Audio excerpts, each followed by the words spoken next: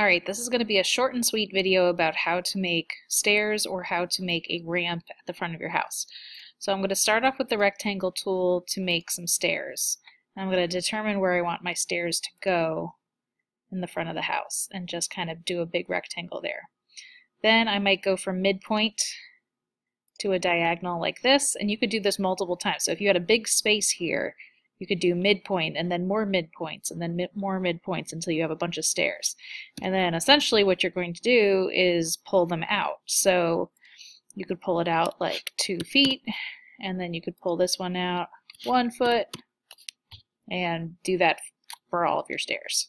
So that part's pretty easy. For a ramp, one thing you could do is use the rectangle tool to draw a rectangle coming out from your building,